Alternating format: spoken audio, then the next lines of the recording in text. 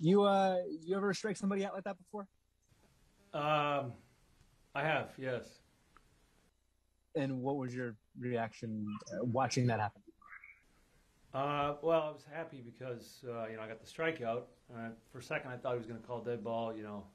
He didn't swing. I don't know if the umpire saw it, but you know what? It's a hard game. It really is. So I'm not going to sit there and gloat about it or anything. Assume you didn't see Chapman's splitter live, but have you seen the replay? Have you seen him throw it all just the spring?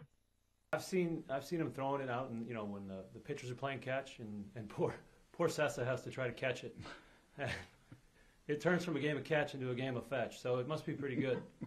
A guy like Chap, I'm pretty sure he can do whatever he wants with the baseball. It probably just took him some time.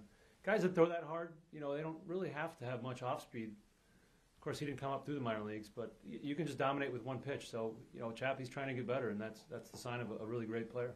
Darren, what kind of a challenge do you think it is for a catcher, any catcher, whether it be Gary or someone else, to deal with, not just you and Chapman, but just all the different looks that this pitching staff presents? Yeah, it's a tough staff to catch. If it's tough to catch, it's got to be tough to hit. So they've assembled quite a talented staff here.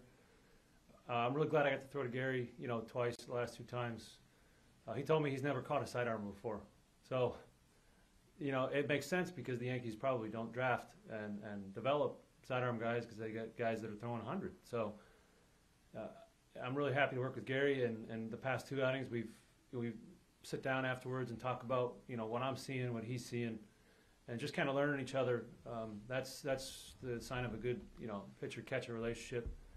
And Gary's a pro. He wants to be the best he can be, and not just Gary. The younger guys come up and talk, and we're trying to foster an environment where we can communicate and talk baseball as much as possible here.